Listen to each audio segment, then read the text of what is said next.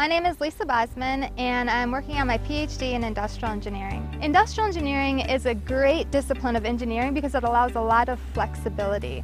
So where engineers make things, industrial engineers make things better, or at least we like to think so. A lot of research that's been done with solar energy is typically located in Florida or the Southwest. Makes sense because they have a lot of sunshine there.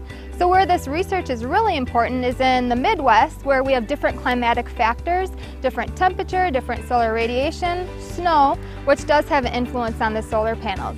We are creating more or less a solar energy blue book that would estimate the price of solar panels. So if you install panels on your house and you want to sell it, this will give a midlife type of estimation for solar panels. For the United States, we have the Department of Energy. They've initiated the Sunshot Initiative, which is aiming to lower the cost of solar energy about 75% from 2010 to 2020, where we started off at about 21 cents per kilowatt hour in 2010, and we're currently down to about 11 cents.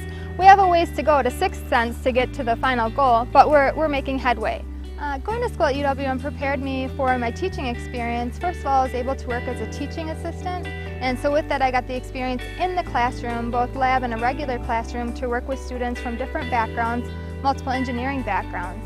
Students really should focus on the STEM majors, science, technology, engineering, math. Anything they can do around that is going to just increase their experience and exposure to the engineering discipline. I'm Lisa Bosman and I'm a Milwaukee engineer.